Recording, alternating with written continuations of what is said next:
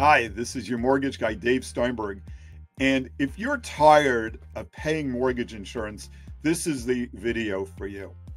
So many people bought a house with 10% down and now they just want to get rid of it. It's expensive, there's no benefit to you, and you want to drop that mortgage insurance. The good news is there may be several alternatives for you.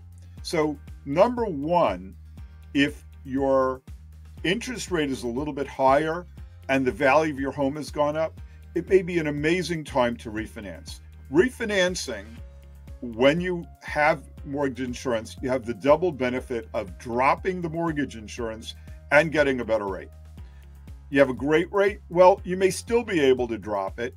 And sometimes you can do that by getting an appraisal, presenting the appraisal to your existing lender, and then having them drop the mortgage insurance. To do that, you've got to be in the mortgage for a year or so, but there are ways to get this done.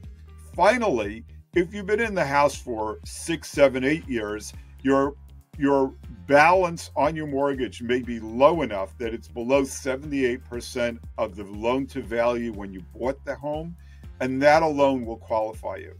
Need help figuring this out? We're here for you. I'm Dave Steinberg, your mortgage guy, and I can't wait to be of assistance. Thanks.